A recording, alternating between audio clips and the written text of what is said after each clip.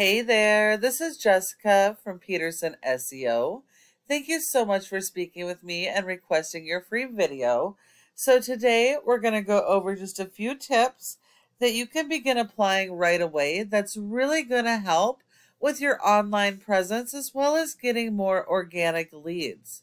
Because nearly 70% of your organic leads come from your website, it is really critical that your website be properly optimized so you can capture that traffic.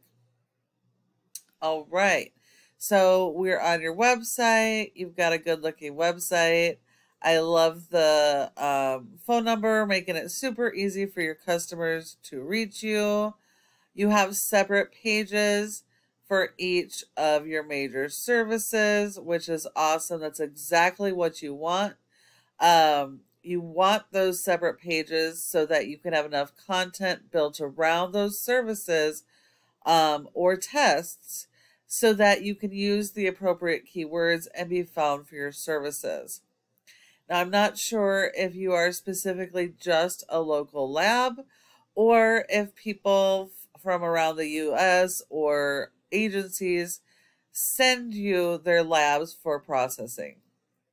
So it kind of depends on what you do. So if you're a local lab and your focus is local, then your keywords need to be local. That way you can be found locally for your services. If you are trying to compete on a national level, then I would be using national keywords as well. But those are a lot more difficult to rank for. If you are local here and you're using national keywords, even if you rank for them but you can't help service them, you're going to get false metrics. So you really want your content built around the keywords based on whatever your service area is. Let's look here. So you got interlinking pages. That's really good. Some more content, information, certifications. This is really cool. I like this.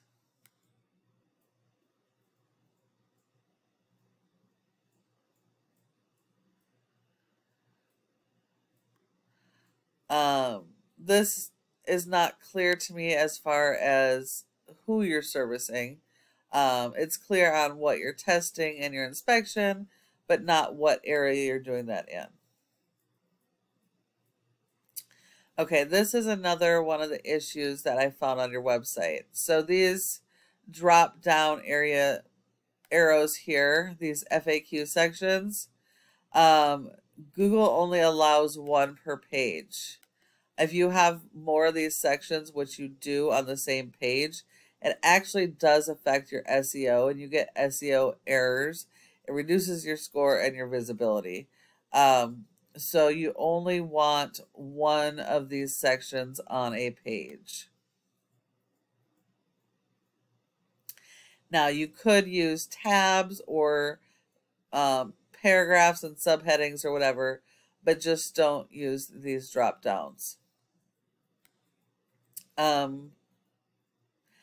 And depending on your service area, if you're pretty much local or within a county or two, you might also want to consider having service area pages.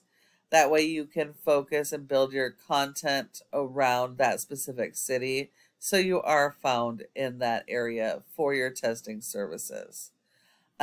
Your top competitor, when I searched your area, is JSE Labs. And I don't know for sure, but I'm assuming that they are more of a national lab. There is mention on their site about government agency testing. That could still be local. I'm just not sure. But all of their keywords throughout their website, for the most part, are all national. They do have a little bit mention of Portland, but throughout their website, it's pretty much national keywords. So I'm just not sure.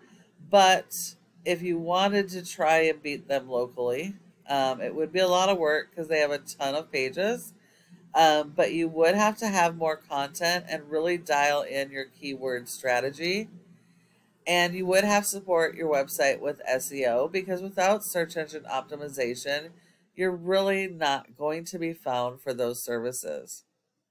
So if we look at the stats for your SEO, you have an 11 out of 100 in Google's Trust Flow, which isn't too bad. This score is 100% based on your backlinks and referring domains.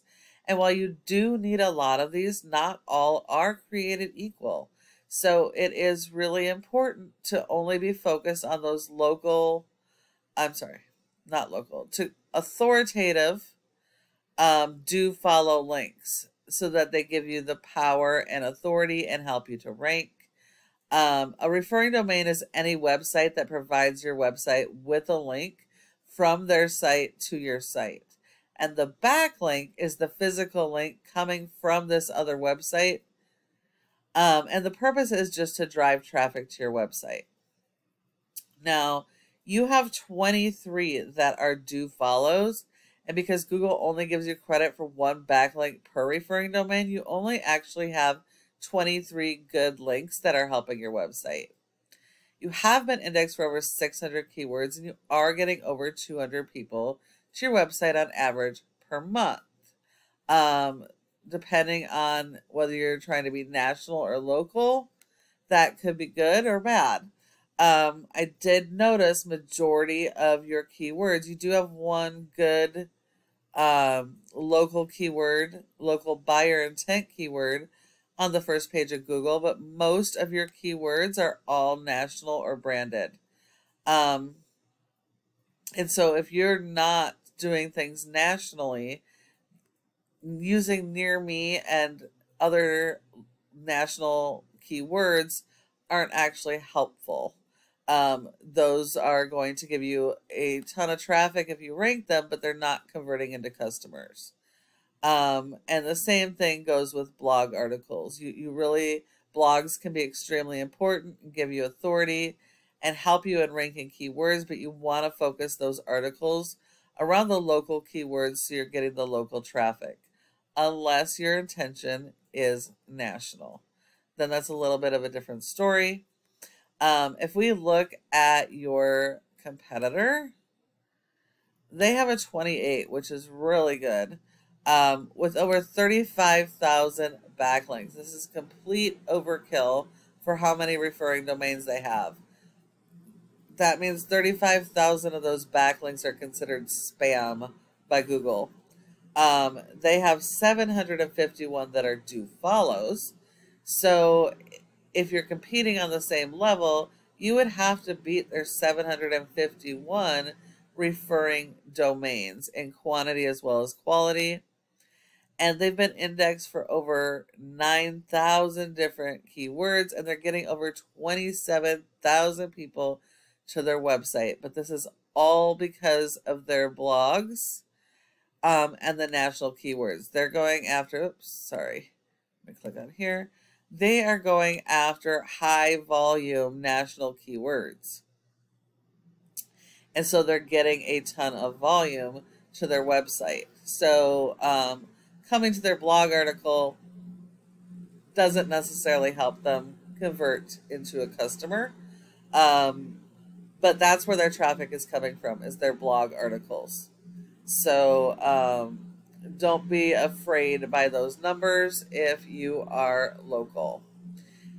Now, the last part of this is your Google My Business section here.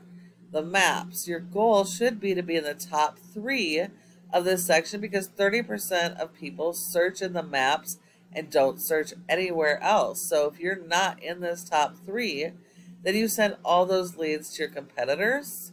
In order to be in the top 3, there are several factors, but are several factors.